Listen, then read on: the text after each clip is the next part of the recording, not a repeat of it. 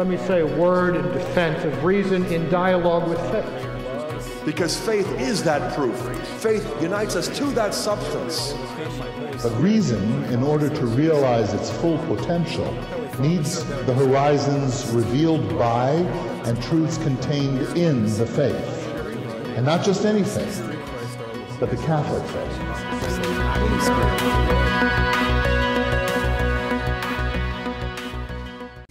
What I want to do is to compare a study by Mark Regnerus that gained some attention last year, the New Family Structures Study, with a typical study of gay parenting to kind of flesh out some of the points that Steve just made and prepare the way for what Maggie's going to say.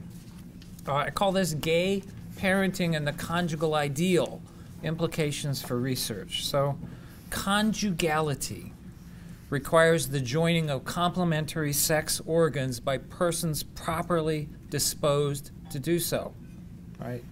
Without such conjoining, and that's the root of the word conjugal, conjoining, according to most natural or religious accounts, men and women lack the particular character of relationship that's necessary for the mutual fulfillment of erotic love.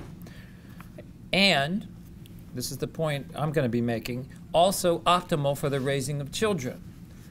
Now, you probably all know this. This is bedrock Catholic teaching on this topic. And so, of course, homosexual partners who lack conjugality cannot raise children as competently as heterosexual partners who possess conjugality.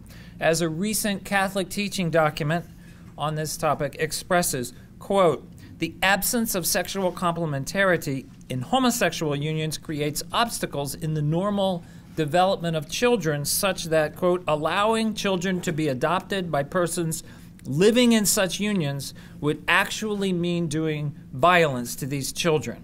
Moreover," still quoting, "the possibility of using recently discovered methods of artificial reproduction does nothing to alter this inadequacy." Now, I could be accused of hate speech in lots of settings just for reading that, but here, that should be kind of background knowledge to what I'm going to talk about.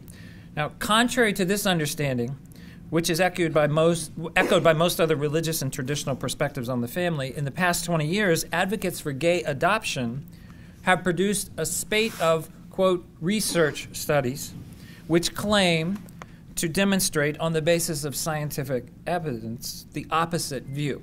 That is, that children in same-sex households fare no differently on developmental outcomes than those in heterosexual households. And so to date, these gay parenting studies have lacked one or both of two essential features of method which are necessary for the findings to be dispositive. First, they lack a sufficiently large random sample, or they lack information on child outcomes.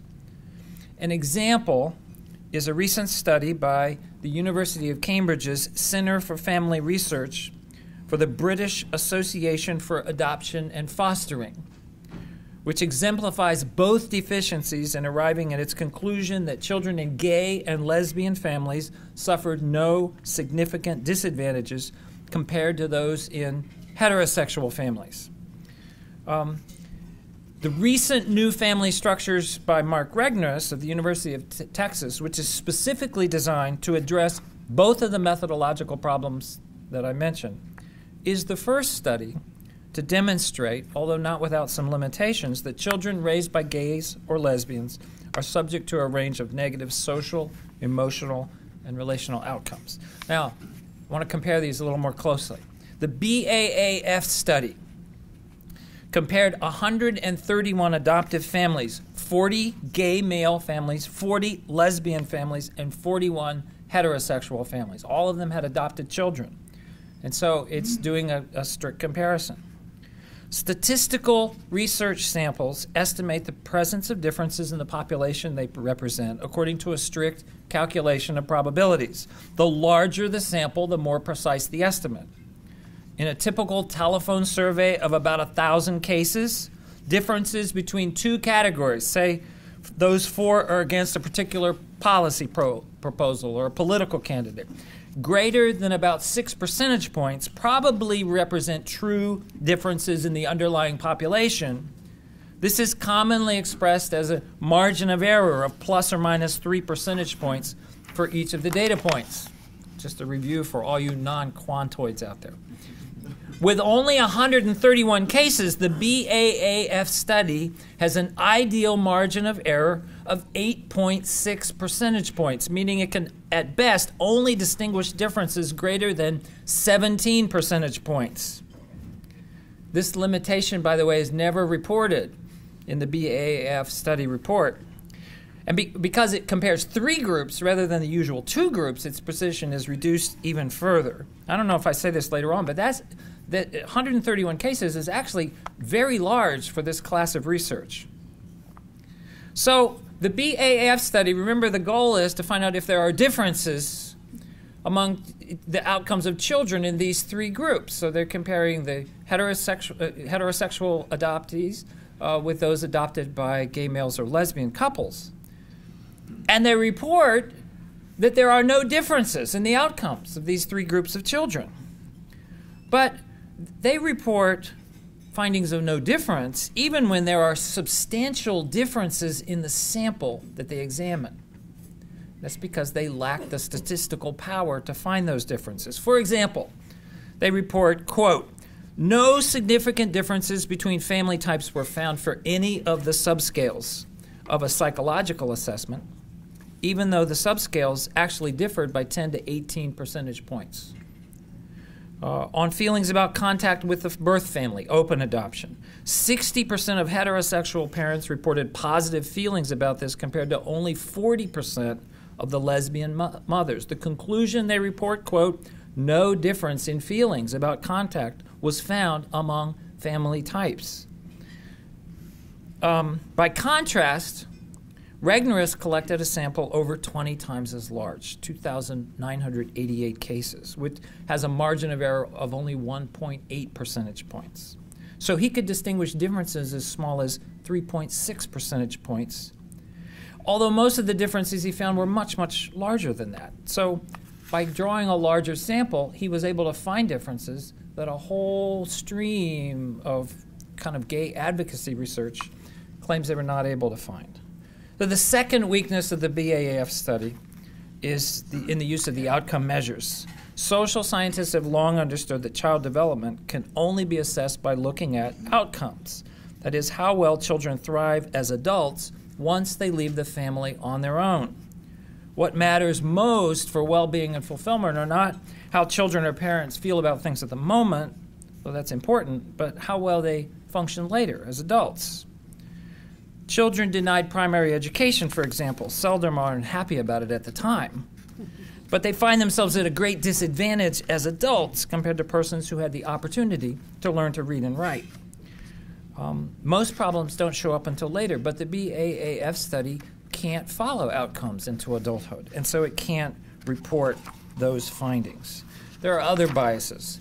You have a recruited sample in the BAAF study, recruited through advertisements in gay publications and posters put in gay bookstores and bars. The posters said, come help us prove that children are raised. Okay, so you can obviously see the bias in that kind. This is called ascertainment bias, and it's rife. By contrast, the Regnerus study drew a true random sample.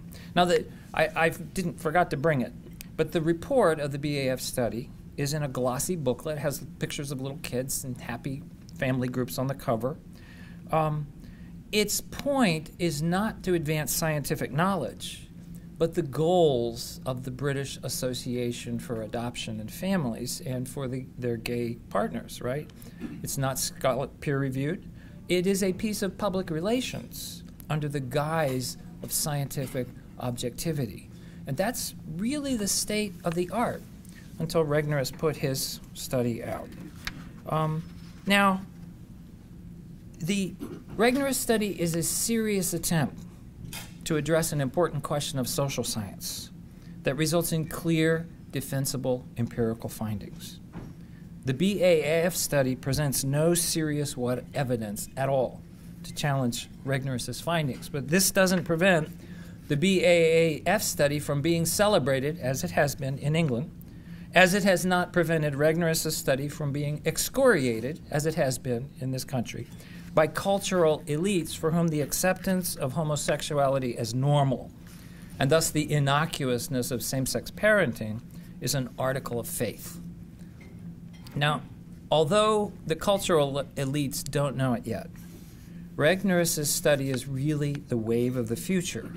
I think it signals the high water mark, that the high water mark for the approval of gay parenting is near or may already have been reached.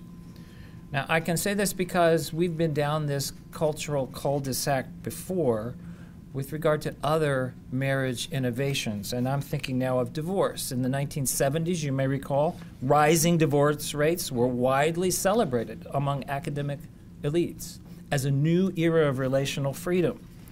Studies at that time of young children in post-divorce households, of which today's gay parenting studies are eerily reminiscent, purported to show that they were faring no worse than comparable children in stable married households. It wasn't until scholars could examine crucial, actual empirical outcomes of children of divorce well into their adult lives that the full trauma and harm of parental divorce for children became evident. First, through retrospective studies, and finally, I think, almost definitively in Judith Wallerstein's 25-year retrospective study that was only published in the year 2000. So today, family scholars widely recognize that divorce is not good for children.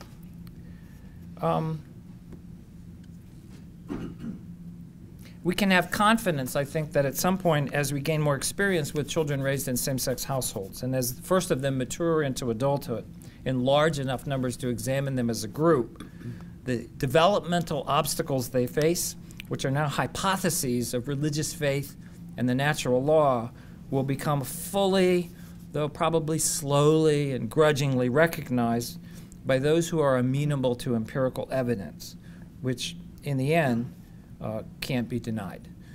Thank you.